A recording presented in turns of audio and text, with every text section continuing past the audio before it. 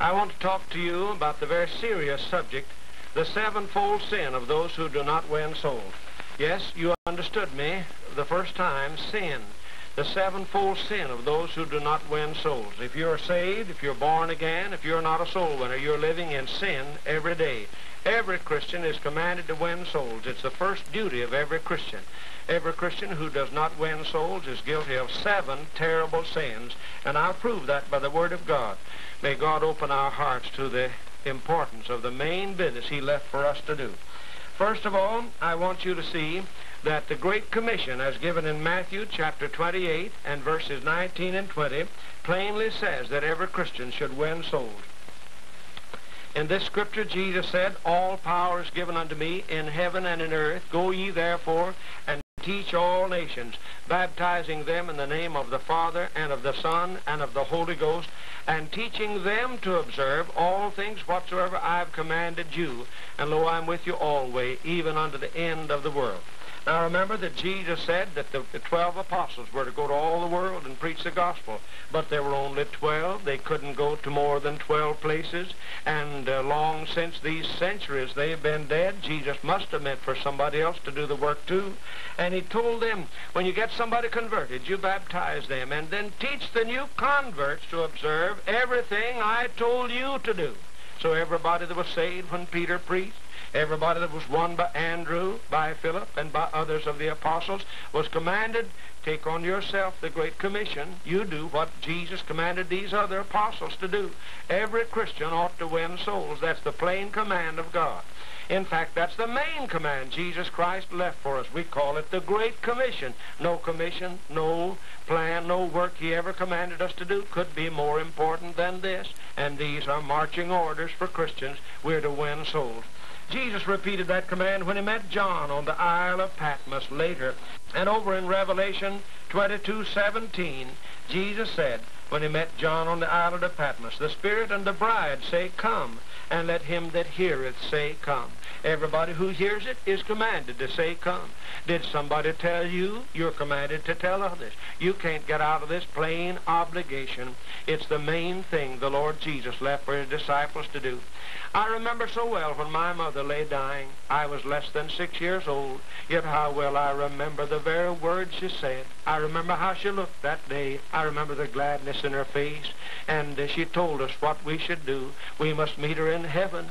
And so I remember the last words that Jesus gave to us all before He went to heaven were in this Great Commission to go to all the world and preach the gospel to every creature. And if we do that, we'll be soul winners.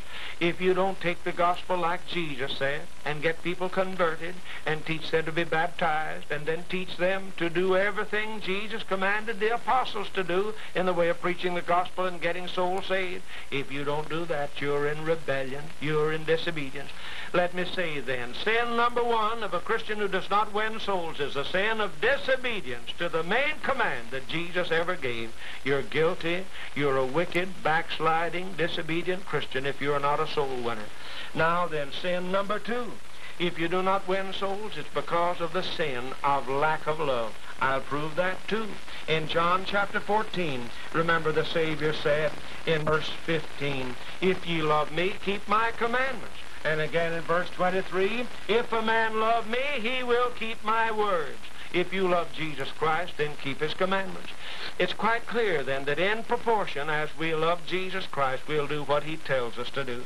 As you love the Lord Jesus, who died for you, you'll obey Him. If you love me, keep my commandments. If a man love me, he will keep my words. Sometimes we say, well, I'd win souls, but I don't have a gift for soul winning. No. You say, I'd be a soul winner, but I don't have a gift of gab. Well, there's nothing there that a gift of the Holy Spirit can't cure. But that's not what's wrong with you. What's wrong is your heart has grown cold. You do not love the dear Lord Jesus as you ought. You're living in the sin of a cold heart, of lack of love, or you do what Jesus said. This is back of all the lack of our soul-winning effort. This is the reason for our disobedience, the main command. Sin number 2 is lack of love for Jesus Christ. He so had said so Himself. Number three, sin number three. If you're not a soul winner, it's because you do not follow Jesus. You know, we sing so many songs about following Jesus, trying to walk in the steps of the Savior. And we sing, where he leads me, I'll follow. And you never win a soul. Why sing a lie? You know that the scripture says in Matthew 4:19, follow me, and I'll make you fishers of men. And Jesus said it in Mark 1:17, come ye after me, and I'll make you to become fishers of men. If you're not a soul winner, it's because you don't follow Jesus closely. You know, he commanded us to follow him. He said, if any man will come after me, let him deny himself and take up his cross daily and follow me. You remember the scripture says, let this mind be in you, which was also in Christ. And Jesus said in John chapter 20, that even as my Father sent me, even so send I you. We should follow Jesus, but if you don't win souls, you're not following Jesus. Someone says, I don't know how to win souls. I wish I could grow to be a soul winner. You can. It's easy. Just follow Jesus. He'll make you into a soul winner. And everybody who isn't a soul winner, it's because you don't follow Jesus. It's an open and shut case. Those who follow Jesus, he makes them into soul winners. If you don't follow him, then you're not a soul winner, and it's your fault. You're living in rebellion and disobedience. You're not following Jesus. You're afar off. I don't say you're not saved. I don't say you haven't been converted, but I say that you're living in sin, the sin of not following Jesus if you don't win souls. So says the very clear word of Jesus himself. Here's sin number 4, and I ask you to think carefully about it. Remember that in John chapter 15, we're told that you're to abide in Christ. John 15:4 and 5, abide in me and I in you. As the branch cannot bear fruit of itself except it abide in the vine, no more can ye, except ye abide in me. I am the vine, ye are the branches. He that abideth in me, and I in him, the same bringeth forth much fruit. For without me ye can do nothing. You can't do it without Jesus. Somebody says, I tried to win souls. I intended to.